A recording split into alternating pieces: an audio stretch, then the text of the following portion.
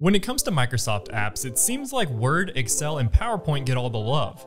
But now that's all changing as Microsoft has unveiled a massive overhaul coming to its most popular note-taking and collaboration app, OneNote. We'll take a look at some of the new features you can expect to see as we sit down and sync up with Rocket IT's weekly technology update.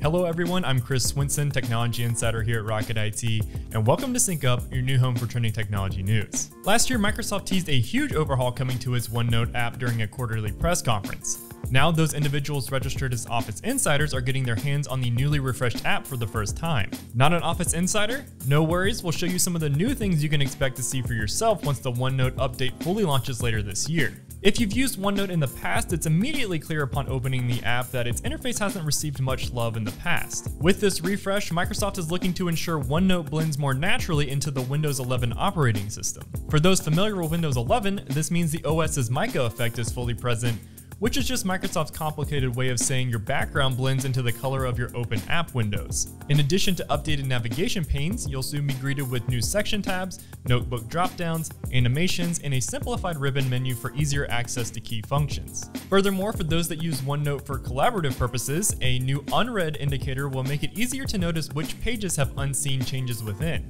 But OneNote's new collaboration tools don't stop there. With an updated Draw tab, OneNote gives you better options when it comes to taking notes with digital ink.